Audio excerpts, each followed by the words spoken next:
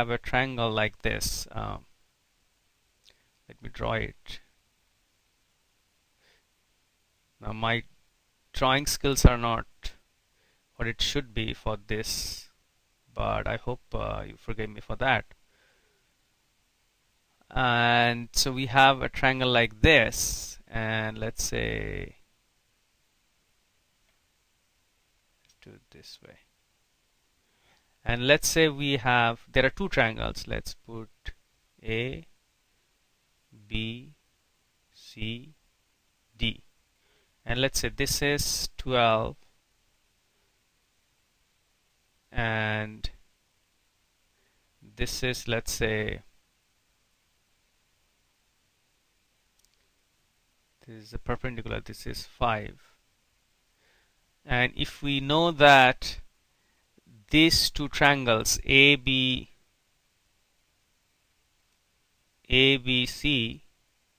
has same area as ACD,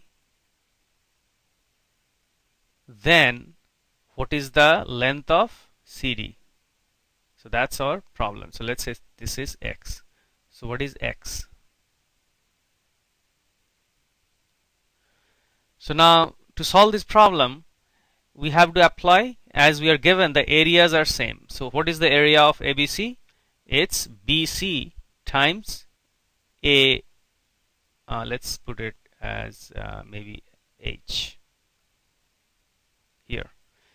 Okay, let me choose a different color. Okay, so area of ABC equals to half base times height, correct? Which you learned in our first video. So here this is our base, which is 12,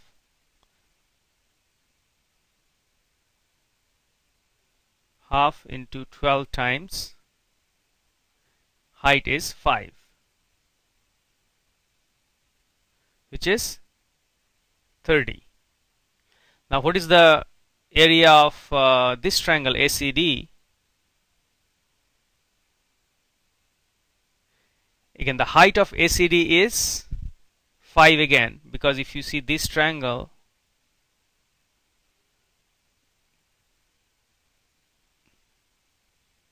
we have a line from the vertex, this top point, to the base, even though the point where it touches is outside the base, which is fine. So it can be a case where you have a height which is falling on the outside of the base, but as long as it is on the same line as base, then this is the height for the triangle. So ACD is equal to CD is our base, which is half times X. Okay, let me write X nicely a little bit, times 5.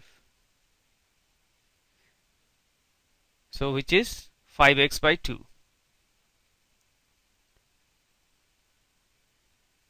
So now this, as we know that if both the areas are same, that means this is equal to 30. So then X is equal to, so if we take X equal to 2 times 30 divided by 5 is same as 12. So X is again 12. So that's a kind of simple problem, as long as you know the base times height and you have certain idea how a height looks like for different types of triangle. So let's solve now another problem. So let's say we have a triangle which is an equilateral triangle. So all the sides are same, and we have to find out the area of the triangle. Now we know we can find out easily from Heron's formula when you are given all the sides, but we'll solve this problem a little differently. So let's draw a line here. Now we know for equilateral triangle, a line cuts the base at a middle point. So this is A by 2, and the other half also is A by 2. Now if you look at this triangle, we can very easily apply Pythagorean theorem. So let me change my pencil top a little bit. Let me make it a little thinner. So this is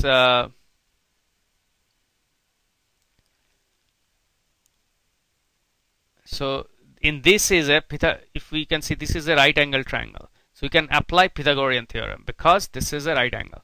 So if we see, this is h. So h square plus a by 2 square equal to a square, right? Because this is our hypotenuse. So that leads to h square equals to, we have a square here, and this is a square by 4. So if this goes to the other side, then it becomes minus a square by 4. So this would lead to h equal to a square minus a square by 4 is 3a square by 4. So that is h square. So that h would lead to this, correct? So which is root 3 a by 2. So if you find out h, then we can find out the height, the area of the triangle by applying the famous formula half base times height, which is half times a, which is the base, times root 3a by 2, which would lead to root 3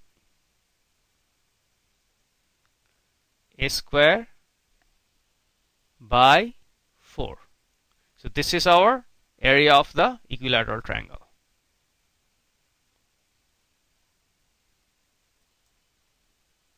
So we have found out the area of the equilateral triangle. So now we will solve some other problem, but let's recap the problem once again. So here we are given the sides of equilateral triangle and we are asked to find out. So by applying the Pythagorean theorem, we are able to find the area of we are able to find the height of the triangle, and with that we have found the area of the triangle. So let's take another problem. So let's say we are given a triangle.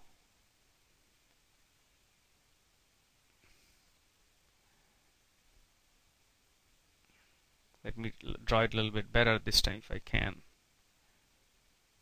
Okay, that looks a little better, even though it's not perfect, but I think it's a lot better than the last time.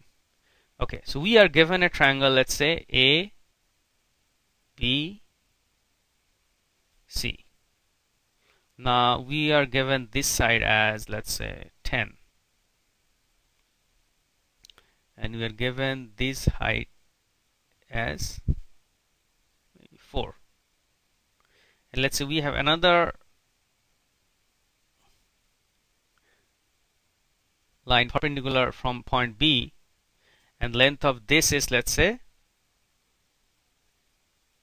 5, and we have to find out the length of this one.